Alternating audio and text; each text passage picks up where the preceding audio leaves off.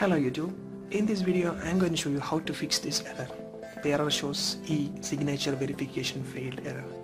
So this error usually comes when you try to install some routing or some custom recovery over your stock recovery.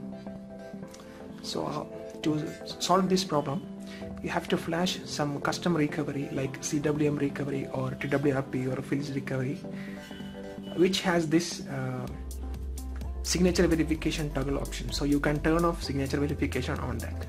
So first you have to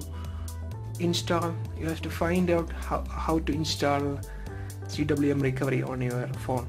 It actually depends on each and every phone, so you have to find out that. After that, you have to get to enter into custom recovery mode. If you're using Samsung phone, you can use volume up, home button and power button at the same time. Press and hold it until this locker comes, then release it. Actually the method is different from each phone, so you have to find out that also. Search on internet, you will find that.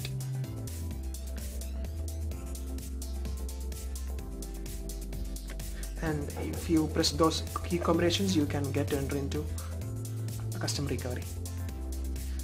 I'm using Samsung Galaxy Note 2, so I get to enter into this custom clockwork mode recovery. I'm using CWM version 6.0.43. You can flash either TWRP recovery or any other recovery, depends on your phone. What you have to do, go and select the installation option, install zip option, select that option, and there is a toggle signature verification option here. Select it, press it, and then you can see down there it shows enabled. So you have to press toggle signature verification again. Then you can see signature check disabled. Okay, signature check disabled, you can see. So go back, and then you can flash this zip. The zip you want to flash, like you want to flash routing zip or CWM, anything like that. That's it. It's actually very simple, but you have to find out how to install CWM and then how to get enter into clockwork mode. That's it. Thanks for watching. Please subscribe for more.